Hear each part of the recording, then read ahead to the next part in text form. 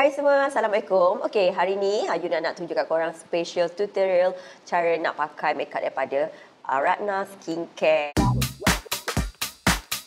So sekarang ni nak pakai makeup, so Yuna akan tunjuk kat korang apply yang sangat mudah, pakai toner sahaja boleh buangkan makeup korang. Okey, kalau korang tak percaya, Yuna tunjuk sikit tutorial dia. Sangat mudah, sangat senang, okey. And then paling penting korang jangan risau, kat sini dia adalah ada KKM, so dia memang halal 100%. So korang jangan risau ini ada halal KKM ke apa. So jangan risau, korang memang boleh guna. Alright, so yang ini Yuna akan tunjukkan cara dia sangat mudah. So korang just spray ke kapas, korang just spray je. Okay, so spray. So dia punya bau dia pun wangi. Alright, so kita akan sapukan kat muka korang. Alright, so see, ini adalah dia punya ni. So tak perlu basahkan dah. Okay, so kalau nak gunakan, spraykan lagi. So memang di 100% ni dia buangkan kotor-kotoran dari muka. So tada. Alright, so ini akan cucikan semua. Alright, so sangat mudah, sangat simple.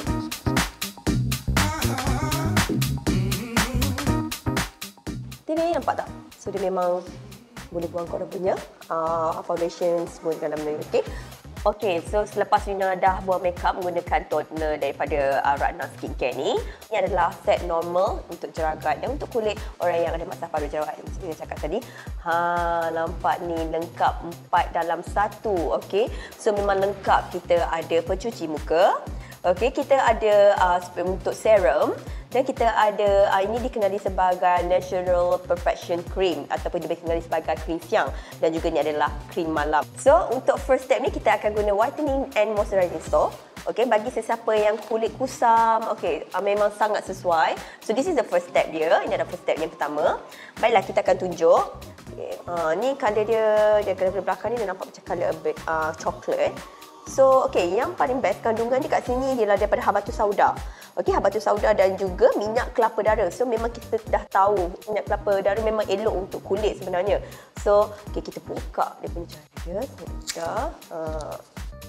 So, ini besar ni macam ni. So, ini memang boleh tahan lama. Okay, korang boleh potong 4. Korang boleh guna satu kotak. So, macam ni, Yuna akan tunjuk contoh kat korang.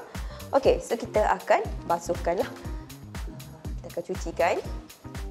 Alright, so kita akan sapu kat muka. So kita akan jadi, kita letak sikit saja air pun dah cukup. Baiklah. Alright, so kita akan buka kepada muka kita. Sangat mudah, sangat senang sahaja. Bau dia pun wangi, okey. Seelok-eloknya kalau boleh urutkan sekali dengan muka. So memang seelok macam 30 saat ke, bagikan kesan-kesan daki keluar daripada kotor korang ni, keluar daripada muka korang. Nampak? Alright, okey. So bila korang dah cuci, kita sapukan dengan air.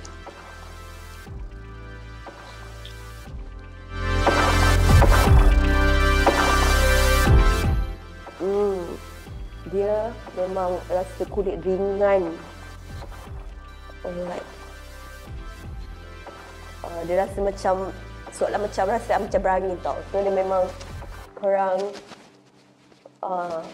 so kalau korang boleh tahu, Yuna dapat pakai ni, dia akan rasa macam kulit dia macam bernafas. Sebab tadi Yuna pakai makeup, so lepas Yuna dah buang makeup pun dia tak buang sebenarnya habis-habis. So lepas kita akan pakai pencuci muka, sabun ni, so dia akan buangkan semua segala kekotoran muka kat kulit korang. So dia akan rasa muka korang lagi ringan. Okay, so dia foundation dia iaitu whitening dan moisturizing soap ni. Okay, so dapat korang boleh rasa kulit korang akan rasa lembut, lebih lembut, dan juga rasa lebih ringan. Okay, jadi selepas Yuna dah pakai pencuci muka dia, next step is toner. Okey, tadi Yuna pakai toner spray dekat kapas kan. Ini kita buat kelainan sikit, iaitu spray. Mesti korang tahu, spray boleh ke? Boleh. Okey, contohnya macam ni mudah, senang saja. So korang just spray macam ni and then dab-dab sikit bagi dia meresap dalam kulit. Nampak? So bila dah korang meresap, korang boleh nampak dia punya kulit dia tengok dia cepat meresap. Alright, so bila dah meresap dalam kulit, barulah kita apply serum. Ni serum dia. Okey, memang tahan, nampak kecil tapi jangan risau, dia memang tahan lama. Baiklah. So dia tak melekit dia macam nampak ni. So kita letak sikit dekat sini. Dekat sini. Pakai sikit pun dah cukup. And then kita ratakan.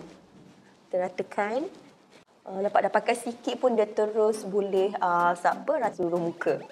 So nampak dia dah memang terhisap dalam kulit. So memang dia tak melekit. Dia memang tak melekit langsung. Alright, so selepas Yuna pakai serum tadi, so Yuna akan pakai Natural Perfection Cream ni ataupun lebih dikenali sebagai cream siang dan juga berjadikan sebagai foundation. Okay, so pakai sikit sahaja, just dab je, memang dia boleh tutupkan celah-celah muka anda. So kalau tak percaya, tengok Yuna pakai sikit je. So tengok ni so just dab-dab sikit-sikit sahaja. And then, so tembus. So dia memang boleh tutupkan. Nampak? Yang paling best kat sini dia ada SPF 30 tau. So dia memang boleh tahan daripada cahaya matahari. Kalau korang pergi pantai pun dia boleh tahan. Nampak? So sikit saja ni Yuna pakai sikit pun dah boleh tutupkan Yuna punya bekas-bekas jerawat Yuna. So memang elok sangat, nice. Boleh tahan lama kalau korang pakai sikit macam ni. See? Nampak? Senang je. Just dab-dab macam tu, tak sampai 1 minit pun korang dah boleh siap. And then korang boleh keluar. So kita akan apply night cream. Ini adalah last step, okay, before kita tidur. So kita akan buka. See? Ini adalah night cream dia. So kita letak sikit sahaja. Kita letak sikit je, nampak? Letak sikit, so tak perlu banyak sebab dia memang texture dia sangat elok. Okay, kalau korang nak tahu, fungsi dia ni adalah dia mencerahkan kulit korang dan dia boleh memudahkan parut-parut jerawat. Dia memang terus sedap. See? Just sapu ratakan pada kulit wajah anda. Tak sikit je terus. Alright. And then korang boleh tidur. Bye. Okay, baik pada kat luar sana yang dapatkan Ratna Skincare ni, anda bolehlah follow di IG Ratna Skincare Official dan juga di Facebook mereka itu Ratna Skincare HQ. Okay, mari kita dapatkan Ratna Skincare, okay? Bye.